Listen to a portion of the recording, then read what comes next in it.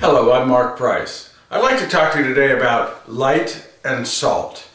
There was a fella, a really old looking guy, who was on his front porch rocking back and forth, and an older woman comes by and looks at him and says to him, "My word, what is the secret to long life?" And this fella on the rocking chair said, "Well," he says, "I smoke every day, many packs. I drink every day, alcohol, most all day long. I eat nothing but junk food. I don't exercise." And the woman was amazed. She said, wow, how old are you?" He smiled and said, 26. There you go. The gospel today is from Matthew 5, chapter 5, verses 13 through 16. Jesus said to his disciples, "You are the salt of the earth. But if salt loses its taste, with what can it be seasoned? It is no longer good for anything but to be thrown out and trampled underfoot. You are the light of the world. A city set on a mountain cannot be hidden, nor do they light a lamp and then put it under a bushel basket. It is set up on a lampstand, where it gives light to all in the house. Just so your light must shine before others, that they may see your good deeds and glorify your heavenly Father." The gospel of the Lord. So there you have it. Jesus is saying in this teaching he's giving us today from, again, the Sermon on the Mount, that we are called to be light to the world and salt to the world. We're called to be that which is a bright spot in the world and that which enhances the world.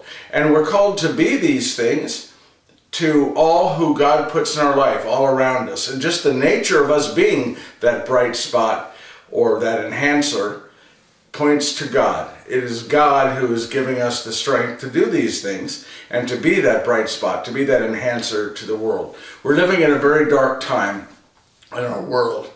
In a broad sense, in a general sense, we've gone from being a Judeo-Christian society. Bishop Fulton Sheen said back in the 70s, Christendom is dead. He didn't say Christianity was dead, he said Christendom is dead, meaning the concept of being in a country that is a Christian or God-fearing country is dead. And he said that back in the 70s, and it's only gotten worse since then. We're living in a world that is anti-God, anti-Christ, and the only saving grace are people of faith who live in the world. Now, the world's been through these cycles before where it's turned from God, and yet the people of faith, just by the nature of their faith, the strength of their faith, were an example. We're a light to the world, we're the salt to the earth, and just the nature of who they were turned things back around and got us back on the right track. And it's going to happen again, but just as it did before, it's going to take people of faith who are willing to be strong and stand tall and be that light up on the lampstand and not hidden under a bushel blanket or a bushel basket. We have to be people who are willing to be seen and to be counted as people of faith. This is what we're called to do. Now, in the churches today, the churches haven't helped with this movement toward secular humanism, in the sense that there's been all kinds of scandals. There have been, in my other Christian faiths, brothers and sisters, there have been plenty of preachers who have preached one way on Sunday and lived another way on Monday, and that hypocrisy has been blasted all over the news, because that's what the world does. It looks for chinks, especially in people of faith, and really exploits it. But in my own church, with our own scandal that we had, the sex scandal in the church, which many believe, and I believe, was actually handled rather anemically and, quite frankly, rather slowly. But people still came to church. Many left, but many still were sitting there in those pews, saying and knowing in their heart that there are bad people in the world, there are bad people in the church, but there are many more good ones. So I believe that the people, the parishioners who kept coming to church and sitting in those pews in spite of the scandal and kept their focus on God where it should be, those people are light to the world, and those people are salt to the earth. Those people are examples to all of us of what we're to do when we're caught in the middle of bad situations. Many clergy, many religious who during that time were certainly embarrassed by it, still did not hide away. They went out into the public. I had a friend who at the time of the scandal had already been retired for many years and had stopped wearing his clerics, his collar.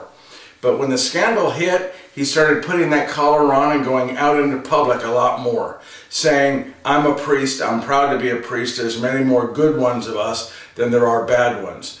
And he was a light to the world, he was salt to the earth. The clergy and the religious who have been doing that all around the world, in spite of the scandal, are the ones who have moved us past the scandal. They are the light to the world. They are the salt to the earth. But we're called to do this during the pandemic, very dark time. Are you at home? Are you the one who's doom and gloom? Or are you the bright spot, trying to encourage those around you, your family, your friends, in looking for some kind of a bright spot in the middle of this COVID-19 pandemic? Are you the salt of the earth? Are you the enhancer of the world around you? This is what we're called to do in today's gospel. To be that light, to be that salt for the world around us, and then point to God. Acknowledge that I am able to do this. I am able to be that light, that salt, because of the strength that God puts in me as a result of my faith. I'm going to end today's with a poem, and I think it was written by a woman named Lois Blanchard Eads. And the poem is called, If He Came to Your House. Because you see, for us to be that light, to be that salt, we have to live as people of faith on a day-to-day basis. Not just periodically or not just when the cameras are on. How are we living our life day to day? Do we want to live for the world or do we want to live for God? So if He came to your house. When you saw Him coming, would you meet Him at the door with arms outstretched in welcome to your heavenly visitor? Or would you have to change your clothes before you let Him in? Or hide your magazines and put the Bible where it had been? Would you hide your worldly music and put some hymn books out? Could you let Jesus walk right in? Or would you have to rush about? And I wonder if the Savior spent a day or two with you, would you go right on doing the things you always do? Would you go right on saying the things you always say? Would life for you continue as it does from day to day? Would you take Jesus everywhere you plan to go? Or would you maybe change your plans for a day or so? Would you be glad to have Him meet your very closest friends? Or would you hope that they'd stay away, at least until His visit ends? Would you be glad to have Him stay forever on and on? Or would you sigh in great relief when He at last was gone? It might be interesting to know the things that you would do if Jesus came in person to spend some time with you. We are called to be salt and light. We are called to be a bright spot in this otherwise dismal world, and we're called to be a person who enhances the environment, the world around us. We do that when we acknowledge that we are light and we are salt because God is in our lives, because we are people of faith. Let's live our life on a daily basis, acknowledging that we are called to be that light, that bright spot, and we're called to be salt, the enhancer of the world. Amen? This is Mark Price. Thanks for listening.